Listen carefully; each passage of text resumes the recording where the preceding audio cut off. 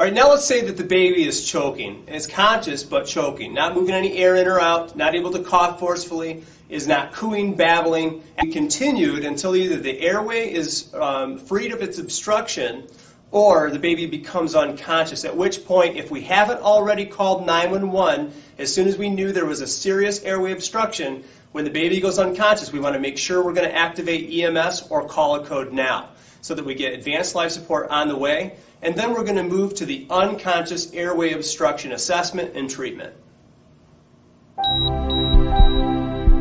Now we're going to cover child unconscious choking. And in this scenario, we're going to say that they started conscious, it did not come out from our attempts, and we lowered them to the ground.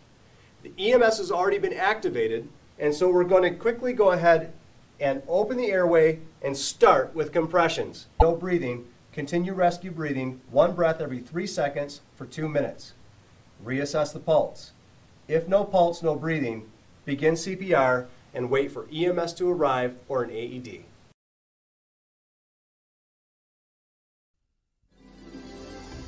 Your other hand. This is the position you want to be in to give abdominal thrusts.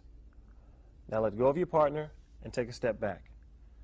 I don't want you to give any actual thrusts, but watch carefully as I show you how it's done.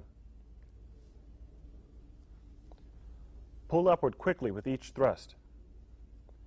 Each thrust should be a separate attempt to force the object out. Lean forward.